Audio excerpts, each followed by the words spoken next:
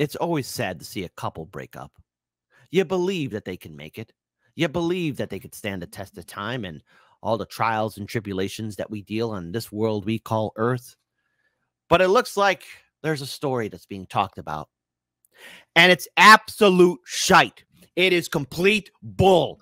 Don't believe it. Don't believe it for one single second that there's a breakup between Biden and Netanyahu. Okay?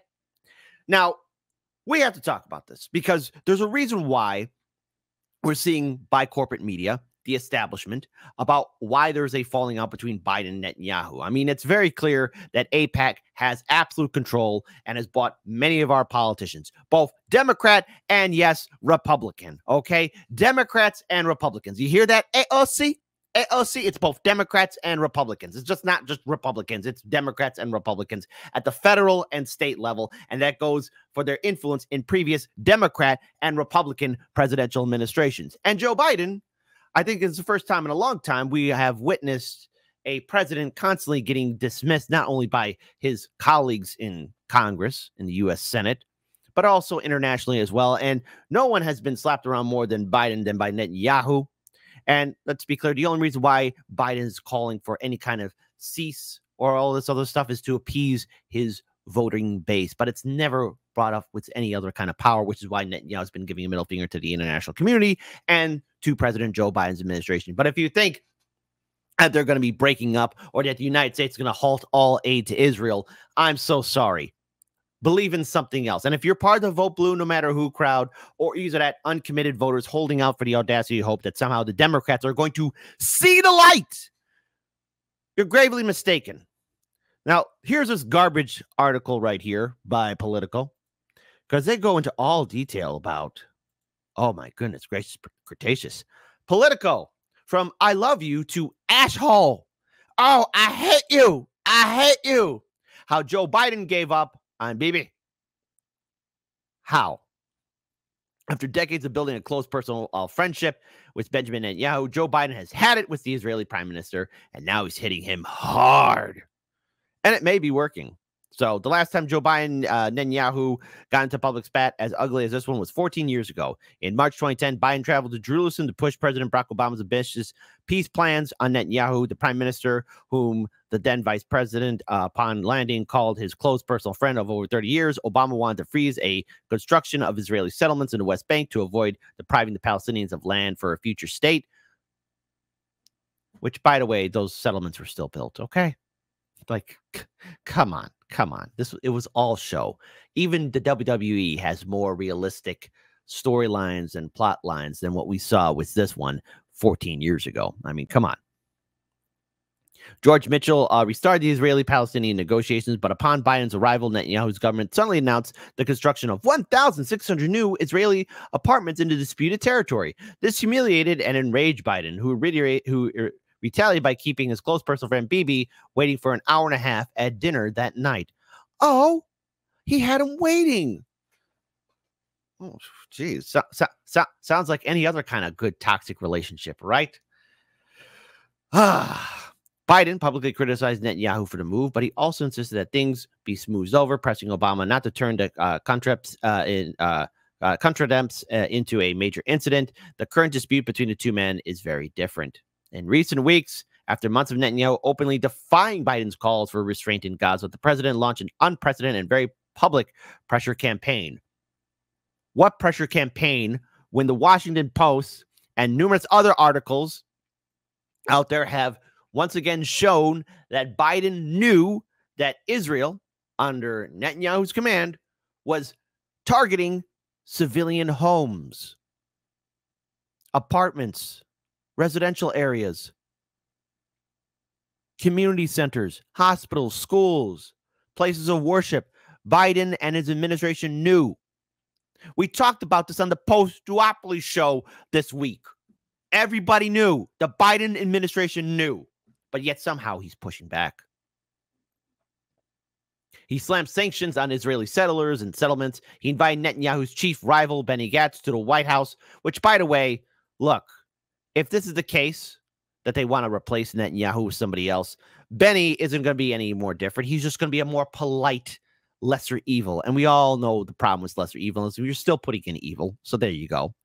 To the White House to meet with Vice President Kamala Harris, which must have been a very awkward meeting. He issued a National Security Council memo suggesting military aid to Israel be conditioned on the delivery of humanitarian aid. We're still sending them weapons. And he also told MSNBC, that Netanyahu was hurting Israel more than helping Israel, all the while reportedly fuming in private about what an asshole Netanyahu had become. Wow, really? Well, why is Netanyahu being a jagoff? Well, let's pull up this one. The Israeli offense in Rafah would lead to massacres, the doctors warned the UN. So Netanyahu has made it very clear that he's still going to be continue on with military actions against the city of Rafah, which is home to 1.5 million refugees, knowing the fact that most of Gaza has been destroyed. I want to make it very clear here, too, that even though we heard Senator Chucky Boy Schumer, remember Chucky Boy? Good old Chucky Boy Schumer right here. So I'm pull this up here. The good old Chucky Boy Schumer.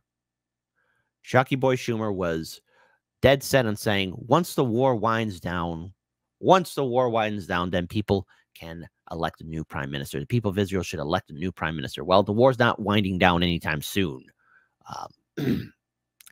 Chucky Boy. So let's go ahead and talk about it even further. So more than 1 million civilians are reportedly starving, have taken refuge in the area after early Israeli attacks leveled their neighborhoods. This is probably the worst crisis that can happen within this war.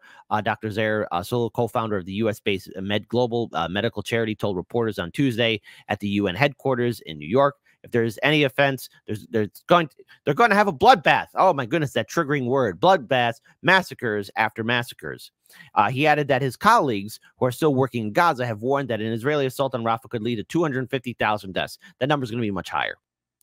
Sahel was among a group of Western doctors who traveled to Washington this week for meetings with U.S. lawmakers and government officials to bring more attention to the desperate humanitarian conditions brought on by the Israel-Hamas war. And by the way, there is talk about how they're building a port. And just in case any of you forgot about that little port that's being built there, it is being built. It is being built by the homes that have been destroyed. Here's George Galloway bringing that up in this short clip. We have a situation where daily, if not hourly, new and dramatic foreign policy developments are occurring. Just this day, for example, Prime Minister Netanyahu announced that this port that's being built in Gaza, with the rubble of the homes destroyed in the bombing, including the skulls and the bones of the people destroyed with the houses and lying unburied under the rubble, that according to Netanyahu, this port is being built for the deportation of millions of Palestinians from the territory, an act of ethnic cleansing of the foulest kind. We would have expected a statement from the Foreign Secretary in the light of such a dramatic development. But statement came there none, and could come there none. His able deputy, and I share the honourable gentleman's feelings for the Minister of State, a fine man, I've known him a very long time. He cannot possibly cope with all of this workload as effectively Lord Cameron's deputy in here. Now, that's just a short clip. We played the rest of that video on yesterday's show where George Galloway was talking about how we are sleepwalking into World War III. But, folks, I want to pull up this video here from Case Study QB. Came out 2 days ago, discussing how dependent Israel is on America and why President Biden isn't using his leverage on Benjamin Netanyahu. And there's a reason why. It's because AIPAC has bought our politicians off. AIPAC owns our political system. AIPAC owns them. And even though MSNBC did that fantastic video piece, fantastic in quotation, saying like how they recently just got involved, they've been paying people under the table. They've been handling things on the side. For the first time in 100 generations, we, the Jewish people, can defend ourselves. That was Prime Minister Benjamin Netanyahu in 2015, making a joint address to Congress, urging against a nuclear deal with Iran. He raised the specter of genocide in his remarks, but said defiantly that Israel could defend itself.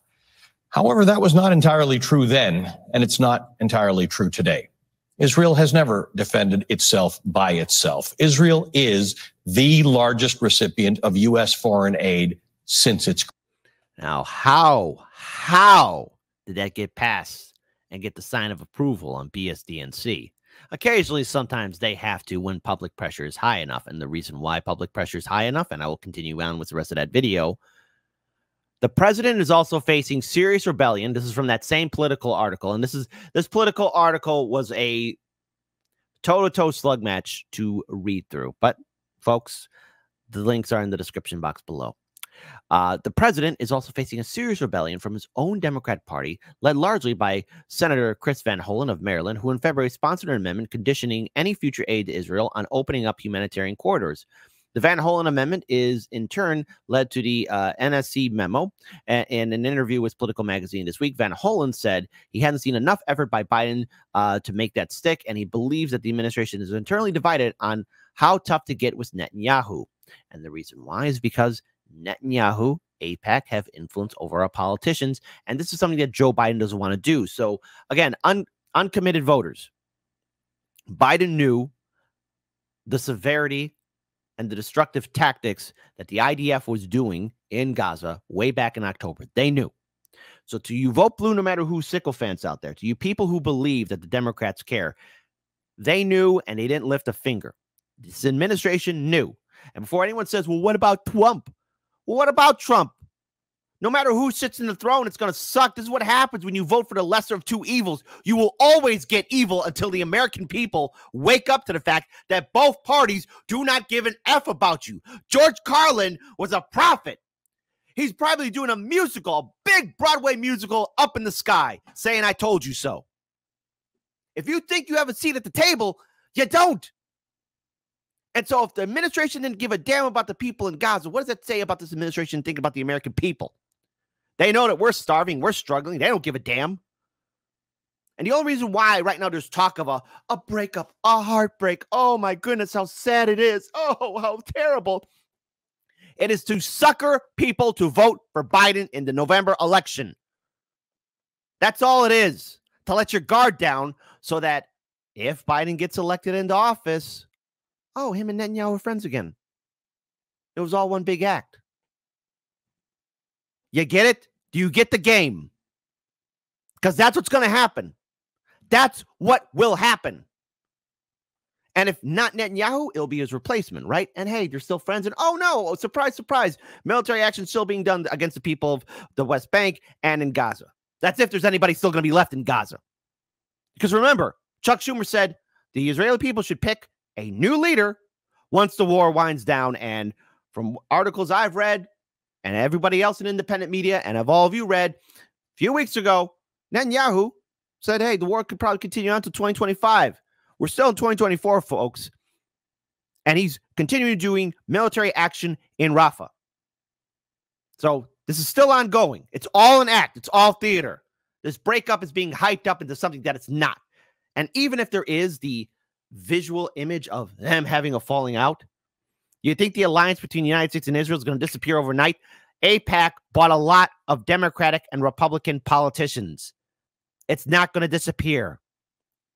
They'll have like, I guess a separation. You know, they're taking a little break, and then they'll be right back together again, like any toxic couple. Let's go back to this video. Creation. According to congressional data, it has received more than $200 billion in economic assistance and billions more in missile defense funding. That assistance includes some of the weapons that Israel is using in its war with Hamas, a war that has now claimed more than 31,000 lives and counting, according to the Palestinian Ministry of Health. At the start of this conflict, President Joe Biden was quick to offer his unwavering support of Israel's right to defend itself, but he's begun criticizing Prime Minister Netanyahu over attacks on civilians and a blockade of aid that could force as many as 1.1 million people, half the population of Gaza, to the brink of starvation. President Biden keeps calling for Israel to show restraint, but could he go farther? He has leverage in this situation. The supply of U.S. weapons paid for by American citizens that Israel is using in this war. So why won't the president use that particular leverage? Joining me now is Michelle Goldberg, opinion columnist for the New York Times. Michelle, thank you for being with us. It's an interesting few weeks we've been watching where President Biden announced airdrops of aid, announced a sea bridge that Antony Blinken says will be a sea bridge, a port that's built out the rubble and remains of Palestinian homes. There might be human remains in that rubble, you know? Just saying, it's a port built out of blood. Be in effect in about 2 weeks, as if we're dealing with a country with whom we don't enjoy great influence. He would really like Netanyahu to allow the aid into Gaza, and yet he can't get him to do it. You're the president of the United States, a global superpower. We are Rome. What a sad sight it is to see a Caesar weak, frail, fragile. He's a leader of a global superpower, and yet he can't do anything. What does that tell you about our current situation of our great republic, right? And again, folks, I know I keep on saying again, but remember, just remember, this is all theater because we are in the middle of an election and the Democrats have lost their great coalition. Why do you think they're dusting out old Bernie? I can't even say his name, Bernie Sanders. And he's doing his fantastic podcast because trust me on it. He's going to be talking about his book. And then three episodes afterwards, he's going to talk about why you need to support his good friend Joe. His good friend Joe. Because the Democrats can't build up the enthusiasm. Like the great enthusiasm of the 2016 and 2020 primaries is gone. It's non-existent. It's non-existent. It's not there. Look at the voter turnout. No one's excited. Well, look, I think that, Netanyahu has always shown, he expects enormous amounts of deference from American leaders and shows Democratic presidents, kind of complete contempt and defiance. And we've seen this over and over again. And I think he depends on domestic politics constraining American presidents, or at least Democratic American presidents, because obviously... Hold on, I'm going to read this out from Bad Cookies. Biden's administration are trying to wash their hands from this atrocity, but they can't. No soap will wash the blood off the hands of this administration. They will never see 1 second at The Hague for any of this. Out, Spot, out, Lady Macbeth. That's the whole entire administration. Well said, Bad Cookies. But everyone, you and my audience, you all see it. Everybody sees it. Everybody knows about it. Everybody's going to keep on talking about it. This is all an act. All these headlines of Netanyahu and Biden are breaking up. Oh, no. It's not. But the administration is trying to sucker voters to once again support Biden in the 2024 election. And they already, look, maybe I could be wrong about this, but I would be surprised if there aren't protesters and activist groups at the DNC convention here in Chicago. There's going to be 2 different locations, the McCormick Place and the United Center. Democrats, how are you going to inspire people to turn out to vote when you gave a middle finger to most of your coalition? Israel has very strong supporters among, large parts of the American Jewish community, among evangelical Christians. It's made it in the past. Bad Cookies, you be nice. I'm sorry, but one look at this woman and all I could think about is some villain in a Pixar movie. This is a family-friendly show, Bad Cookies. What's wrong with you? What's wrong with you? Asked, kind of politically poisonous to go against Israel. But that hasn't always been the case. I think a example that people bring up all the time is Ronald Reagan basically demanding that Begin stop, I think, what he called a Holocaust in Lebanon in the 80s. And there's other times in which American presidents have exercised real leverage over Israel. It just falls to Biden to actually do it. But what you just commented on, what Netanyahu knows is that there are domestic political considerations about that in America. So where Biden is facing pressure from some progressives and some people within the Democratic Party for not exercising that leverage that he's got, if he were to, what happens then? Well, I think that, look, there's blowback either way. And so at a certain point, you say, you have to kind of make a decision based on morality and leadership, not just domestic political calculations. Well, let's look at this, okay? Because hold on. It's one thing to sit through corporate media, and case study QB, you're made out of stronger stuff than me. So let's really talk about what's going on, okay? The real truth, and that is Netanyahu has power. He's not going to listen to Biden. The reason why Netanyahu has power is because, listen, by association through AIPAC and everyone else in that organization, Netanyahu knows he has allies in the United States Senate and House. And he knows that the president of the United States needs Congress, or at least in theory needs Congress, to get things done. And I want to pull up this video here. Shout out again to somebody who's going to be speaking truth to power, Glenn Greenwald. How Netanyahu laughed in the face of Biden's red line for Israel, which stated that an invasion of Rafah refugee camp would be a bridge too far. We already have seen articles of Netanyahu excited to give the order. Let's play this video. The White House did get to a certain point where it seemed like they were at least pretending to impose a condition on Israel. They were drawing what was called a red line. Namely that the Biden White House was supposedly telling Israel that it was not going to tolerate Israel invading and bombing the refugee camp in Rafah, which is where more than 1 million Palestinians have now congregated, one of the only places in Gaza that they can be safe, although the Israelis have attacked that refugee camp several times before. By the way, folks, let's have democracy in the chat before we continue on with the rest of this video. Do you think the breakup's real? Type 1 for Kit. This is very real. President Biden is going to stand up and be the leader that the American people deserve. And he's going to confront Netanyahu.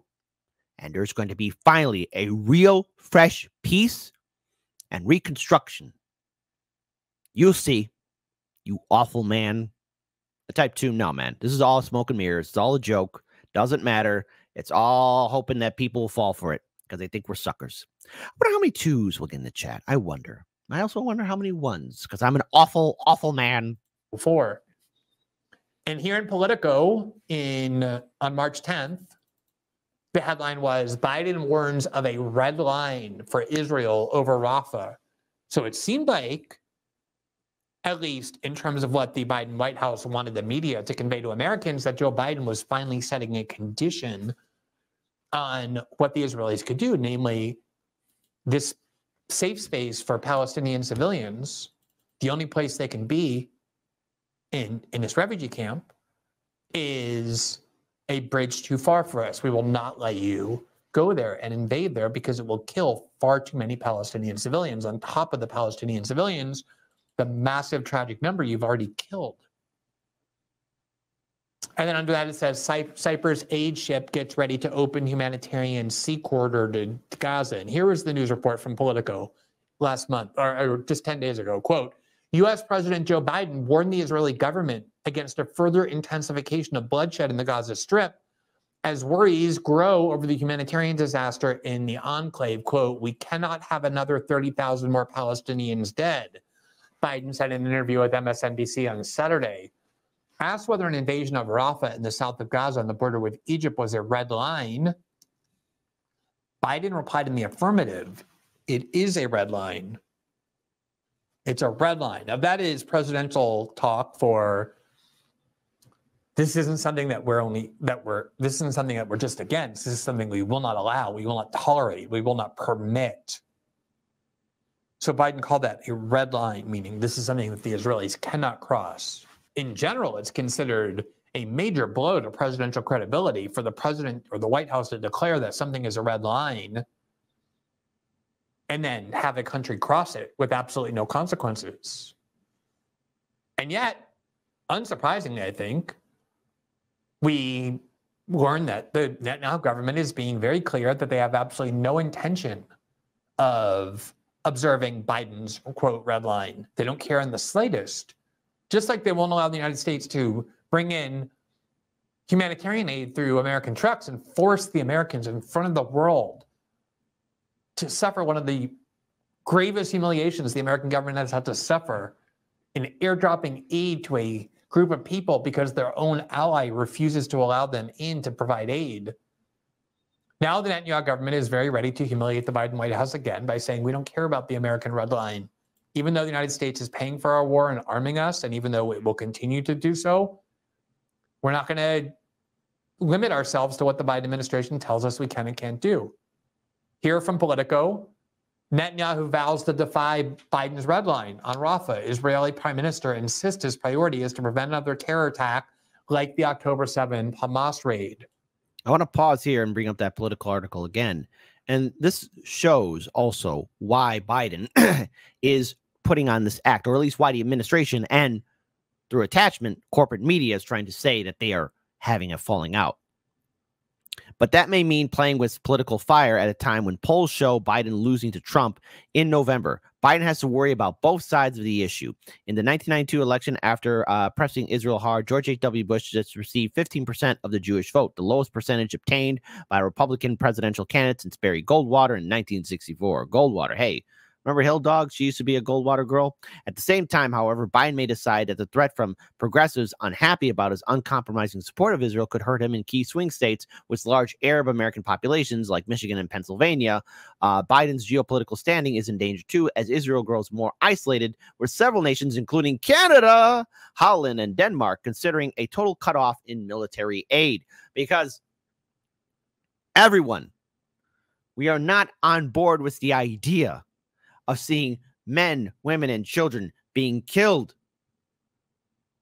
being decimated, being blown up. Everybody sees it. And we're asking our leaders, is this acceptable? Is this something that you approve of?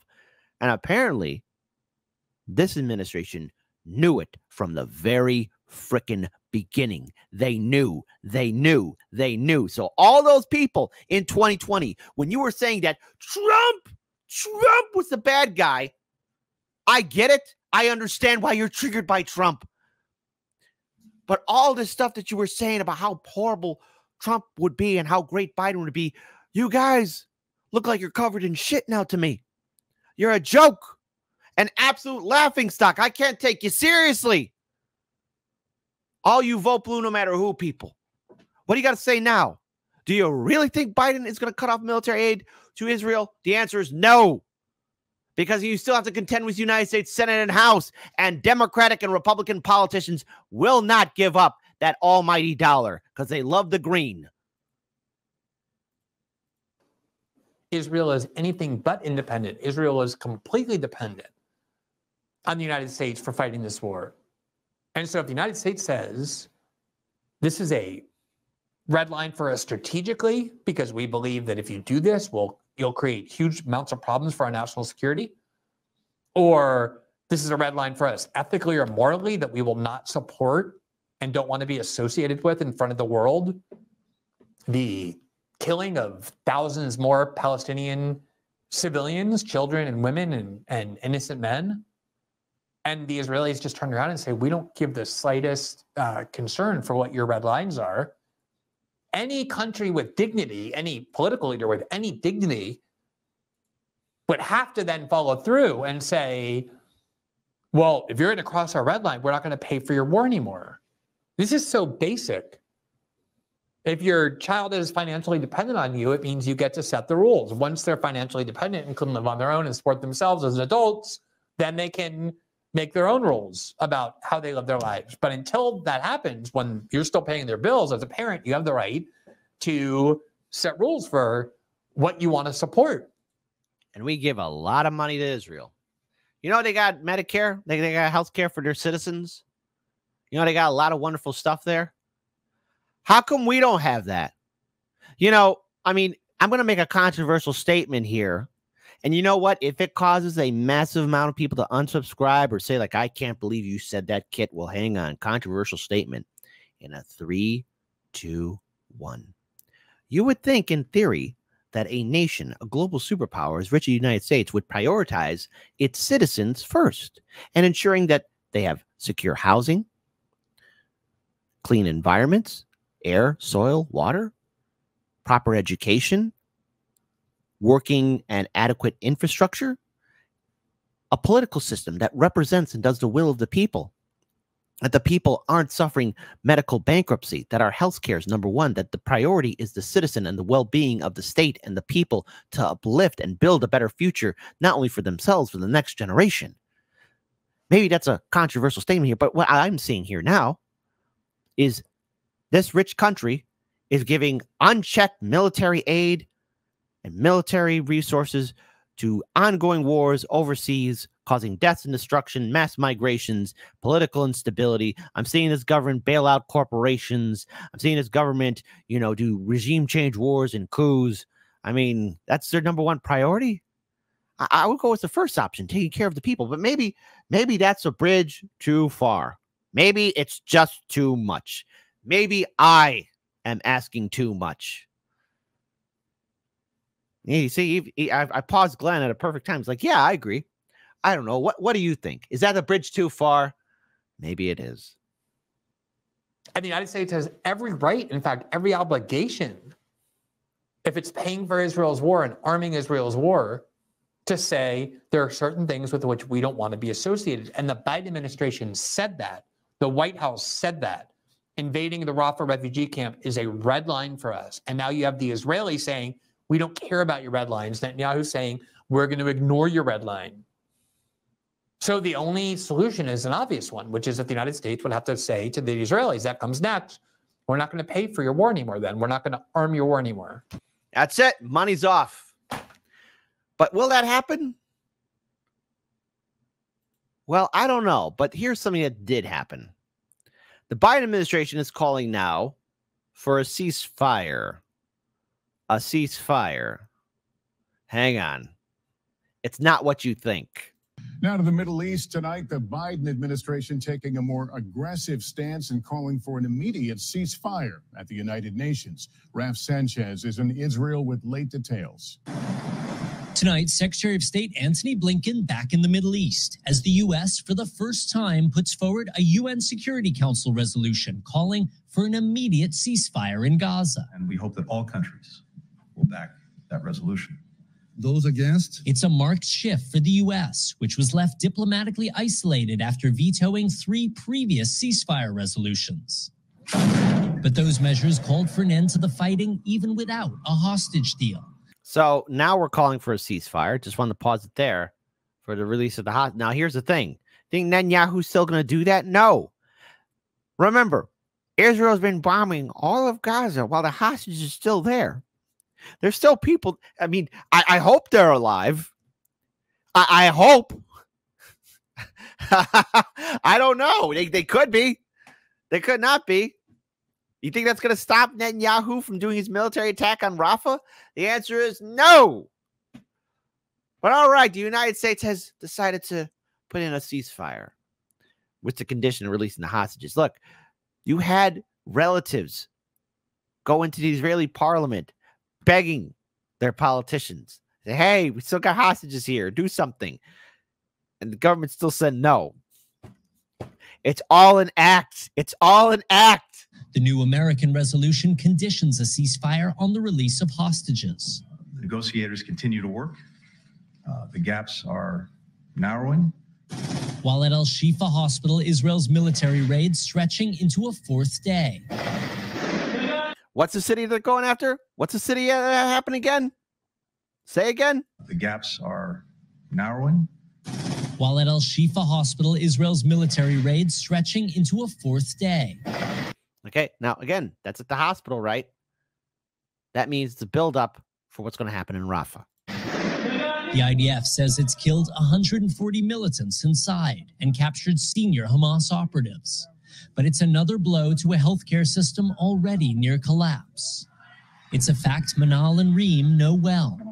Both are mothers from Gaza suffering from breast cancer. My wish is to see my children and grandchildren and go back home, Manal says. They were allowed out of Gaza for treatment in Jerusalem, but now an Israeli court is deciding whether to send them back to a place where basic medicines are impossible to find. And that's according to Joe Biden, our aircraft carrier in the Middle East, a bastion of democracy and human rights. These are our allies? What? What happened? How? Why? Our fate will be death, she says. And the U.S. says it'll bring that UN resolution up for a vote Friday morning. Also tomorrow, the CIA director will be in Qatar trying to jumpstart those hostage negotiations. Yeah, and so I want to wrap this up with a voice of somebody who's very reasonable. I want to give it up for a good friend of the show, Sabby Sabs, who's been doing some great work. All right. And I want to give a shout out to Metal Music Sped Up, $5. Thank you so much for the YouTube super chat. What an absolute effing joke this administration is. Oh man, I'm not gonna argue with you. The Democratic Party is co-opting the term ceasefire. So vote blue no matter who, and uncommitted voters. Just remember, if you think that they really believe in the word ceasefire, good luck. They're not going to do it. Dems are trying to be pro-humanitarian pause. The way we use language is very important. The demands of a ceasefire in Gaza are different from what Kamala and Biden want. Let's go and pull this up. Take it away, Sabs. Have been co-opted by the Democratic Party. I saw that with BLM. I even see that now with the pro-Palestinian protests, where we do have people like Kamala Harris calling for what the media said was a ceasefire. It actually wasn't. She was calling for a temporary pause, which Joe Biden had already called for. So this wasn't like a big thing, but they made it a big thing. I'm noticing now that term ceasefire has been co-opted by the Democratic Party, and they've watered it down like they've done before when they co-opt certain movements. Yeah, that's exactly right. The clip with Kamala Harris, where she says that we want a ceasefire, specific, pause right there for a second, just so she knows that the media can get the clip of that and ignore the rest of the sentence, which is, for X amount of time, blah, blah, blah, with all the stipulations attached. Okay, that's clever. Very sneaky. But yeah, it's the same thing with like defund the police. That was another one that was kind of co-opted. It was abolish the police, and then it became defund the police, and then, accountability, stuff like that. Same thing is happening with ceasefire, whether they're trying to do for a humanitarian pause or a brief ceasefire. And the Palestinian people have been adamant, no, we're not asking for a brief humanitarian pause so we can release hostages and then you can continue butchering us. We are demanding a permanent ceasefire and an end to the illegal occupation.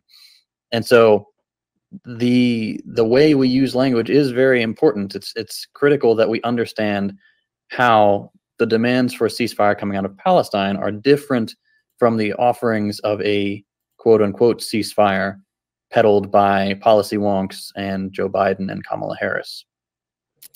So, thank you, Sabby. Thank you, everybody, for tuning in for this. Because, look, final note, they're not breaking up. It's all going to be a show. You think the alliance is going to be broken? No. You think the Democrats believe in ceasefire? No. You think the Democrats give a damn about the people of Gaza? No. They're only doing this so they can secure enough suckers, voters, to help Joe Biden defeat Trump in a 2024 presidential election cycle. At this point, what else will it take for people to finally see that this is all one big joke? And they're going to use the phrase ceasefire to sucker in voters to support the Democrats, but they don't believe in ceasefire. It's like they don't believe in any kind of movement that's gaining popularity. You think Democrats believed in Me Too and Time's Up? No, they didn't. They never did. Me Too and Time's Up is the biggest, well, one of the biggest jokes. There's a lot of big jokes. Think the Democrats care about Black Lives Matter? No. Think Democrats care about the kids in cages? No. Think Democrats care about the people in Gaza? No. Think Democrats care about the unending wars? No, they don't. They don't care. They don't care. They don't care. And it's just look, you got a senile old man talking to a crazy, insane leader, thinking that somehow, there's going to be a peaceful resolution? No. You think Israel's going to listen to the United States? The United States is going to cut off all financial aid to Israel? No. So when you see the media saying, oh, this is it, Joe Biden standing up to Netanyahu, it's not. It's not.